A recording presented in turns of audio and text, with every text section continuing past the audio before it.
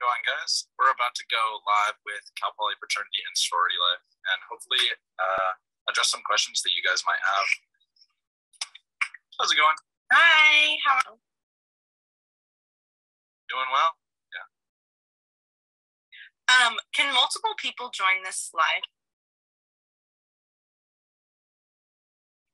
Pardon me, I think the connection broke up for a second there. Oh, I was just wondering if, because our other, the two students are separately, are they going to be able to join it as well? Yes, they just sent me a request. Yeah, they should just be able to send me a request just like you did. Okay. I'll text them right now.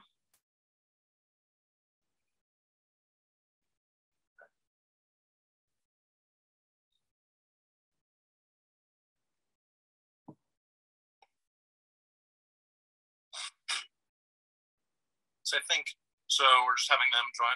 How many members are we doing? Just two. So it's the IFC president and then the USFC president. So Shay and Megan. And I don't know if they're going to come from the IFC account or... Oh, Megan said she requested.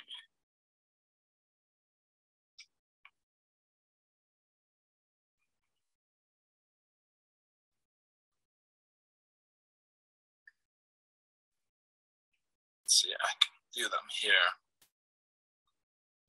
Oh, perfect. And then the other one should be from the IFC account. Got Hi, it. Megan. I see it right there. Hey. Sorry for getting started late, you guys. No worries. All right. We're all convened, huh? All right. So do you guys want to start with some basic intros? Name, pronouns, major, hometown, maybe? Yeah, definitely. Some role models.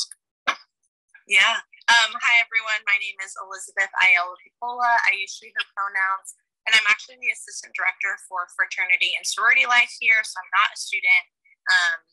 And I am representing Panel and Council today, and any general questions. Hey, hi.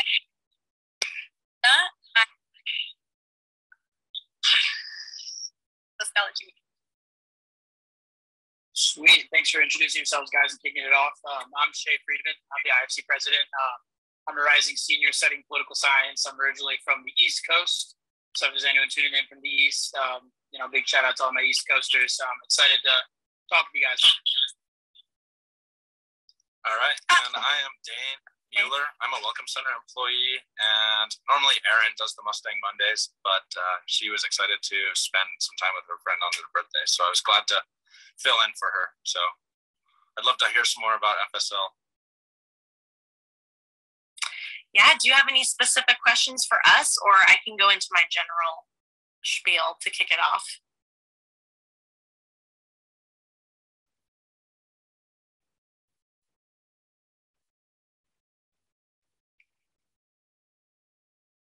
Can you hear me?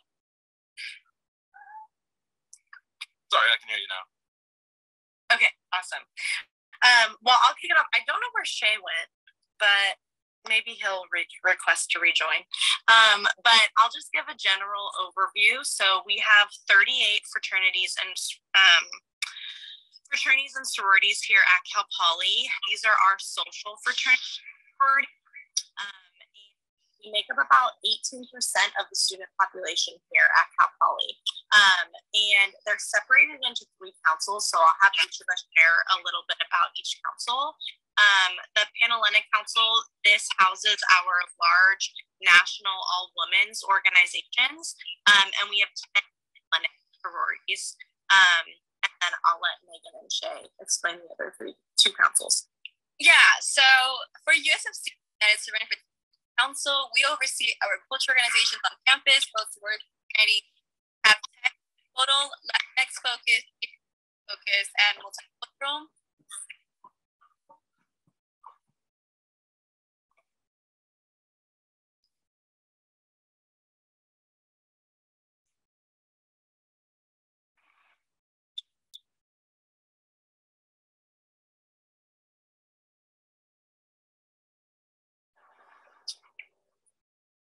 Is that all you got, Megan? Yeah, I said okay. Oh, sorry. Yeah, I'm having some trouble with the service. I could not hear you at all. So yeah, the IFC, the Interfraternity Council, acts as the governing body for our 18.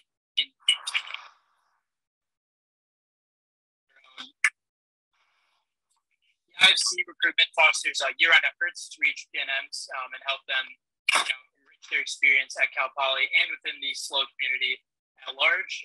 The IFC strives to provide guidance, leadership development, encouragement, and opportunities for both personal and collective growth. And the recruitment process is the time to get involved, to start off at least. Our IFC Rush Week is October 5 through the 11th. Our mandatory information session is October 2nd. And the IFC Council Service event that's open to PNMs is October 3rd. Lastly, we have our annual barbecue on Dexter Lawn. It's the Recruitment Week Kickoff Barbecue, and that is October 4th.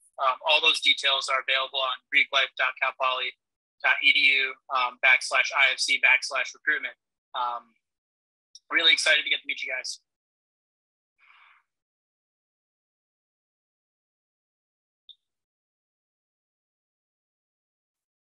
All right, so do you want to explain a little bit about how the rush process runs? Yes. Shay, do you want to go first? Yeah, sure.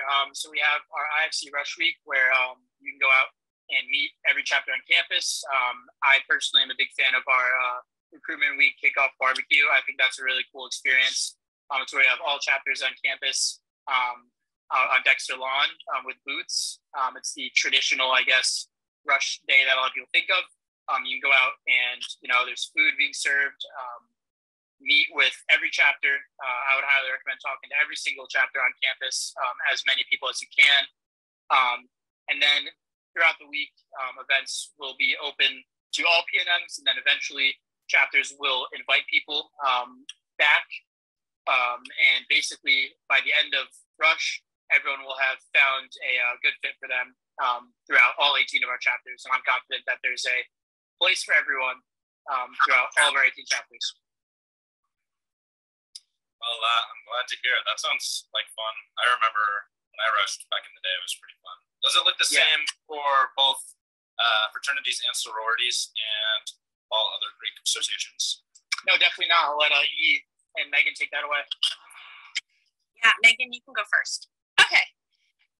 So it's very different for USFC to rush. So for us, our events are just two, and they take place on the 27th and 28th, so we do a fall quarter.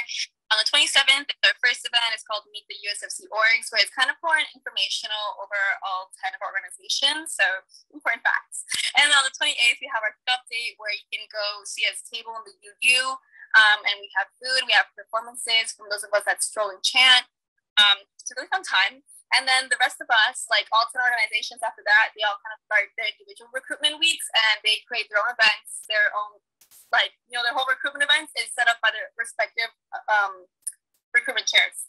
And it starts week 1, and it varies for every single one of us. If you go to our recruitment events held by USFC on them, you can also go to our Cal Poly or USFC Instagram, and we're going to be posting all the updates and all the events that every single organizations are going to have.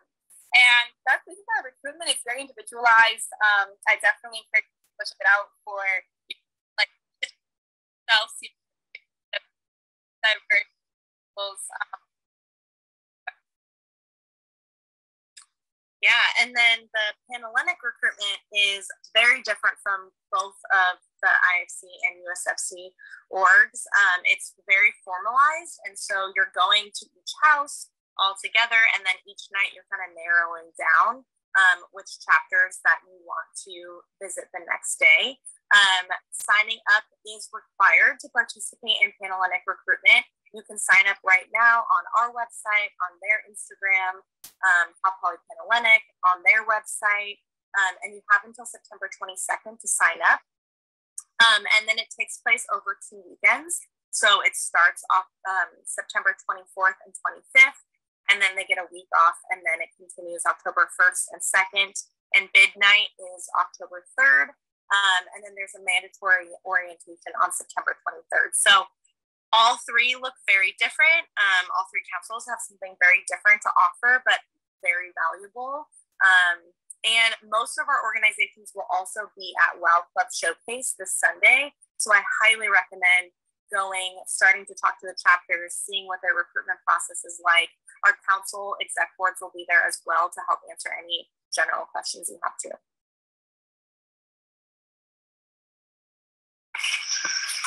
Thanks a lot. All right. So yeah, I think there's a lot to offer. A lot of people immediately think to a lot of the more social ones, but it's really important to recognize there's also academic and cultural Greek life. So maybe can we talk a little more about that? Yeah, so I will say that all of our orgs are social. So we don't house any of our academic organizations. So all 38 of our organizations are social. 10 just happen to have a cultural focus, which I'll have Megan talk about. Yeah.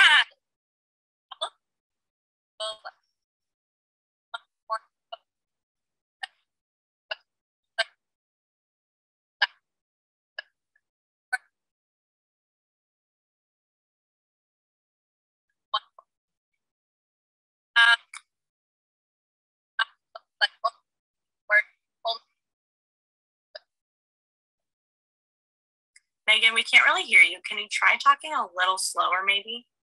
I don't know if that's just me. Yeah, I can hear you now. Okay. I'll start off. So for USMC, we, like I said, we comprise of Latina sororities, fraternities, Asian fraternities, sororities, and we have one multicultural organization. So what that means is, yes, it might be focused in that culture, but it doesn't mean that you have to be like a Latina or Asian or like you don't have to be a part of that culture yourself. You can join whatever you like. So it's definitely not closed off. So we're very welcoming of any person, backgrounds. You don't have to be a certain identity to join any organization. One of our sororities is more academic focused. It's a Latina sorority, but all of us are social. Thank you for the correction there. But yeah, I appreciate it. Do you guys maybe want to touch upon some of your personal stories that made Greek life something you want to stick around? I know you guys all seem like juniors and seniors. So what does it have to offer, kind of? Yeah, I mean, I could take it away here. I think I definitely offer something unique being from the East Coast. I had family, alumni at Cal Poly that taught here, actually. That's largely how I became familiar with the school, but coming out here from Connecticut was a long ways away, and I would credit a lot of my personal growth and success to Greek life in some ways. More than any other organization on campus, fraternities and sororities offer a group. Right off the bat, it's much easier to transition into college when you have such a vast support system. There's great leadership opportunities from your very first day joining. I personally got a lot out of the human service and philanthropy side of things. That's definitely been really rewarding to me, and that made me want to stay around, seeing that I could have such a positive impact on other people and, my peers, and vice versa, that people could have such a positive impact on me. The social activities are awesome, scholastics and intramural sports, group living as well, coming into college without much, knowledge of where to stay. On-campus housing is great, but an alternative is also living in your fraternity or sorority house, which is a great solution to people coming in who don't necessarily know where to live after the dorms, which is totally understandable. I would definitely credit most of my living situation to my fraternity involvement.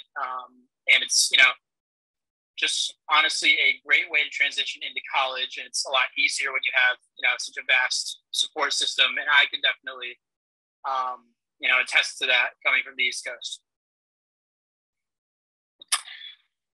Thank you, Shay. Okay, so I would say that my experience is similar to Shay's, just because I was also born and raised in northern New Jersey, so I come all the way from the East Coast. Obviously, coming to college in general is such a big transition, but for me, obviously, I came across the country just like Shay, and I would credit a lot of my good transition to my organization. My sorority is Lena Sigma Gamma, and with these girls, they helped me, have a sense of community on this campus, especially of someone of my identity. I'm a Latina, specifically Peruvian, first-gen low-income students, first-time students.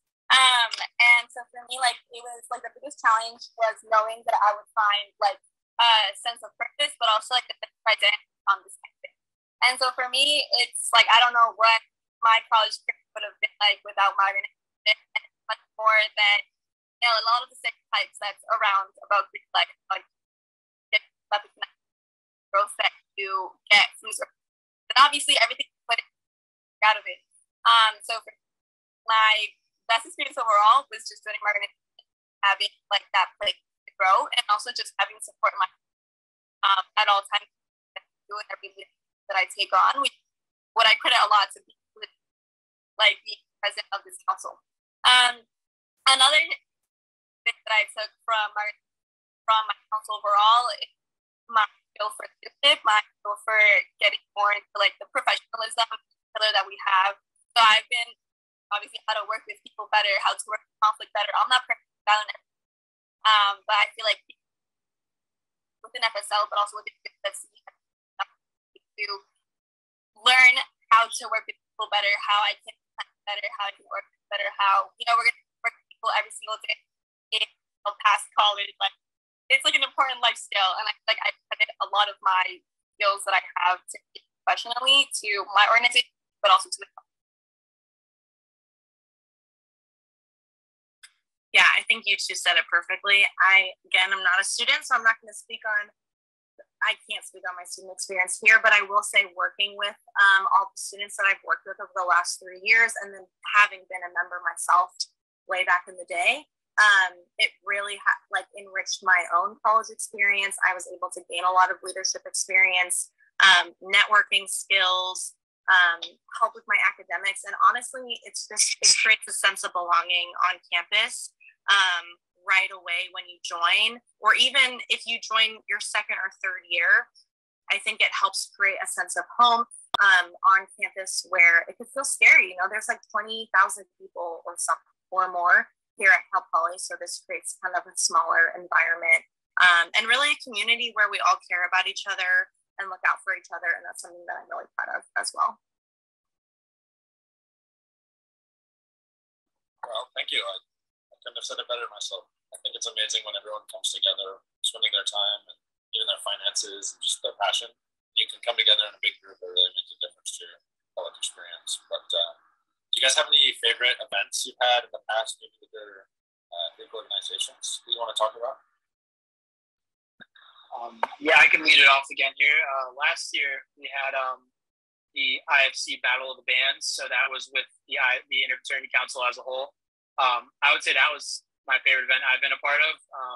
We got to raise a good bit of money and, most importantly, awareness for NAMI SLO, which is the National Alliance on Mental Illness in SLO. It was an awesome event. We had some bands come out, play live music, raise money for charity through selling tickets, and we sold food.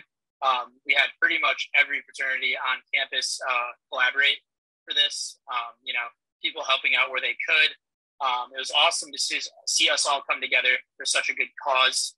It was awesome to see that our community could so directly benefit a local charity here in San Luis Obispo. I would say that's my favorite event that I was a part of. So for me, I would say that one of my favorite events for us, obviously in the past year, I do want to acknowledge that we do have smaller numbers than Panhellenic and IFC, so we can, but it's like having like larger scale events is more typical for us. But I guess for me, one of the events that's one of my favorite was our USSC weekend event that happened in winter quarter of last year. And I would say it's one of my favorite because it was one of our biggest coming back from COVID events, and it's just like we all got to see each other and the new members that we've all been having, and it's just obviously COVID's just the biggest change out of just in life in general currently, and for us it was just a good moment to like socialize with one another. We went to like, it was like a volleyball courts and then like a potluck afterwards. It created like that sense of community once again, but also like humanizing every single one of us rather than being like behind like a screen or behind letters. I just feel like it's always good to be within our community and like socialize and interact with one another. And I feel like that was one of the bigger events which I want to continue this upcoming quarter in terms of our intra-council community or relations. Just getting to know each other more and familiarizing ourselves more, especially on this campus being a PWI.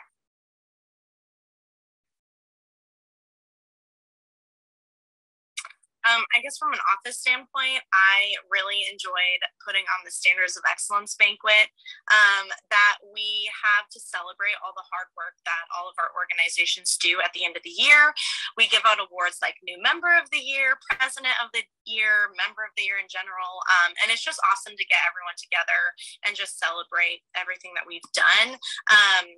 On not an office standpoint, I am always really impressed at the different philanthropy events and community service events that our organizations put on. They're so creative and so fun, and they get the community together. So that's just one of my favorite things too.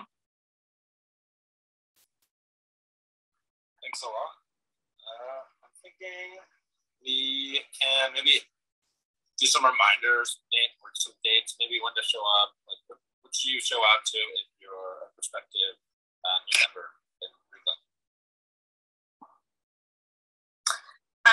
Before we get specific with like where you should be and what time, follow every single Instagram account that we have is my number one advice. So follow CPFSL, follow Cal Poly IFC, Cal Poly Panhellenic, and Cal Poly USFC.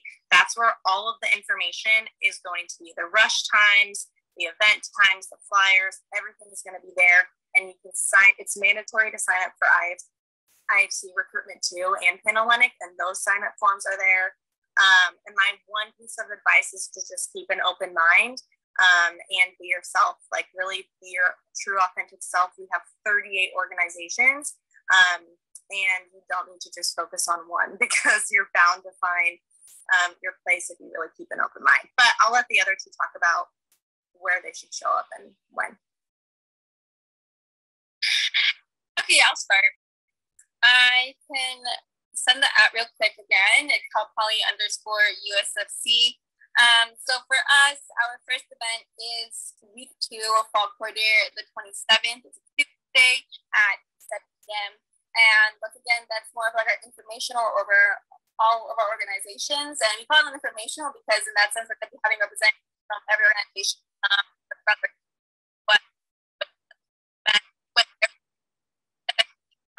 Which will also be publicized.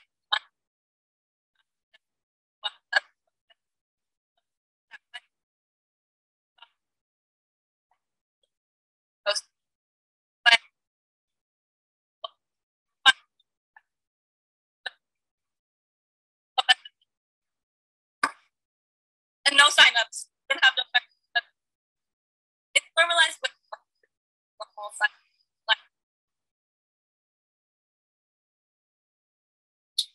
Sweet. Thanks, Megan. So for the IFC, to reiterate, Elizabeth, it's really important to just check Instagram and follow everything and sign up. Sign-ups are mandatory to echo there. But to repeat the dates, Interfraternity Council Rush Week is October 5 through the 11th. The mandatory information session is October 2nd. The service event that's open to PNMs is October 3rd. And the Rush Week kickoff barbecue is October 4th. For individual chapters, I would check their Instagram and follow them. Individual chapters will post information pertaining to their chapter, but there will also be updates on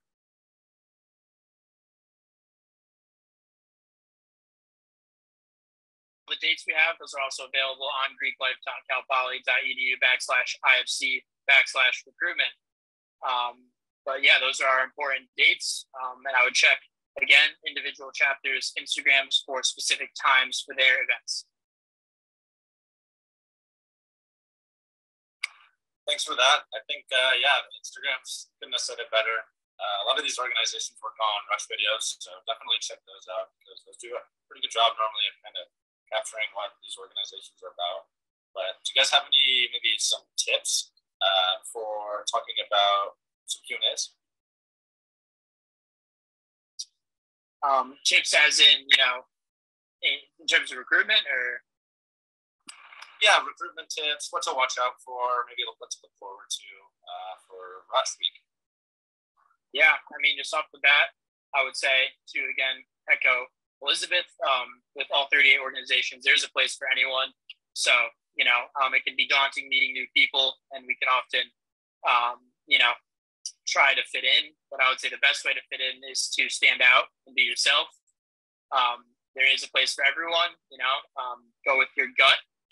I would say my personal tip is go where you feel the most at home. You're going to find multiple places that feel like a fit. But the place that just feels, the most at home to you as an individual is what I would recommend. And I would say to look forward to Rush as a whole.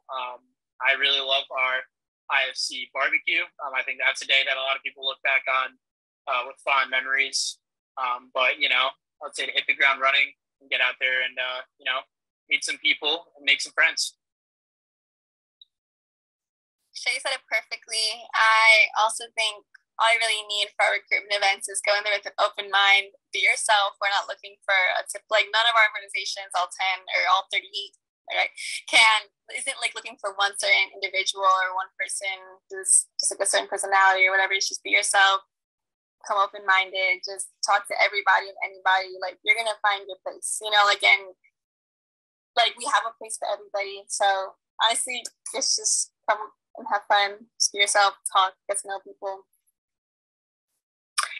Yeah, I echo what both of them have said. If you're even thinking about it, like, I don't know, maybe, I would say just go through any of the recruitments, because altogether we probably have about 2,000 people that go through all three of our recruitments each year. And so you're bound to meet someone. Even if you realize that FSL isn't for you, you're still going to meet 2, 3, 50 friends. So that's a bonus right there. And then I also want to just address some commonly asked questions that I got a lot in slow days that I feel like people are probably going to want to know. One, we do not require, we don't have a live-on requirement. As a first-year student, you are still, can you hear me? Okay. As a first-year student, you're still going to live in the residence halls, and all of our houses that have housing on campus can't fit everyone, so it's typically like a first come first serve situation. Dues, all of our chapters have some sort of chapter dues that they have to pay each quarter.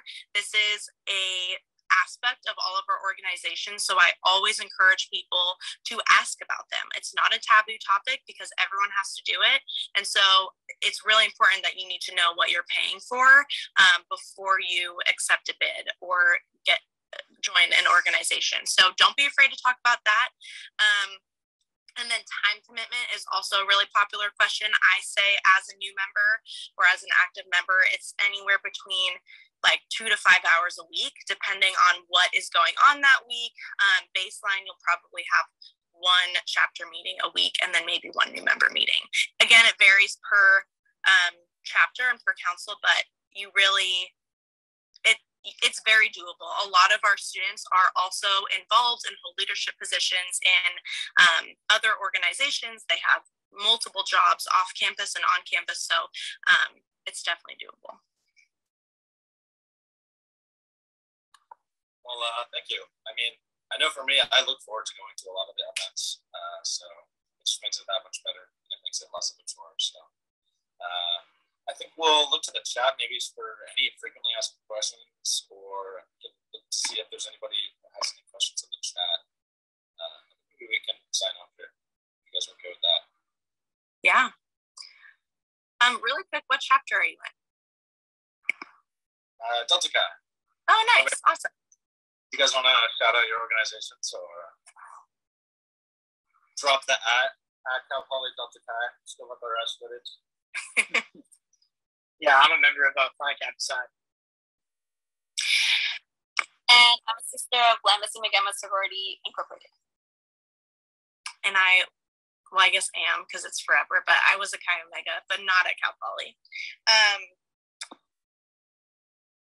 If you all have any other questions, please email greeklife@calpoly.edu. We can answer them. You can also DM them. Dane, do you see any questions? I don't see any questions. I don't know. I don't see any. I think you guys did a great job addressing any possible questions that students have. But then again, you can email them. Feel free. But it's been really nice talking to you guys, getting to know you a little bit, and learning about Greek life. So awesome. Yeah. Thanks for having us. Yeah, thank you so much. Bye. Bye now. Hey there, my name's Rafael. I'm a fourth-year journalism transfer student with a minor in Spanish, and my pronouns are he, him, his. Thank you for watching the video. Please share any questions or comments you have down below in the comment section. Click here to subscribe, and to watch more videos, click here. If you want to sign up for a campus visit, we're offering in-person and virtual options, so check out our website. Link in the description. Thank you for watching.